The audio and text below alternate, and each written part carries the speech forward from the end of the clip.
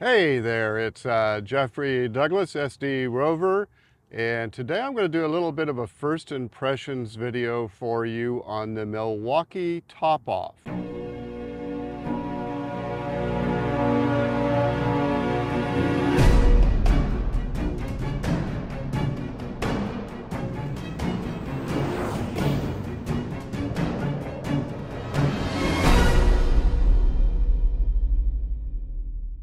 So when I first started overlanding, I wanted to be self-sufficient and be able to change tires.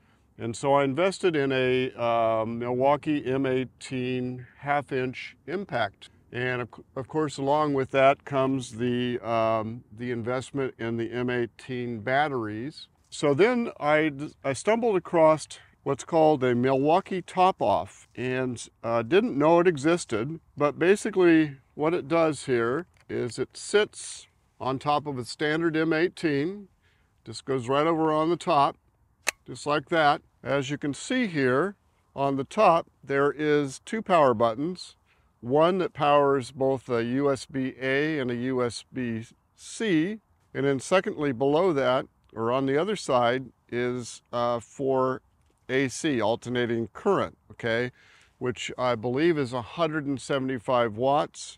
And you can just plug it in here. So it's not for power tools or things that draw a lot of current. Feels really quality made. Obviously, as all Milwaukee products, the very hard plastic. And this is how it just goes on.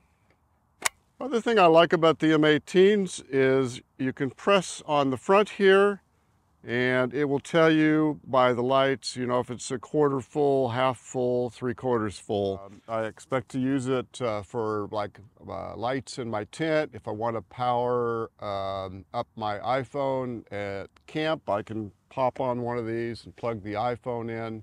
I just think they're a quality tool, and rather than having to go out and buy other power banks to offset it, I thought, why in the world wouldn't I take advantage of all these M18s that I have in the drawer? So I hope this is useful to you. If you have any questions or comments, please put them in the comment section below.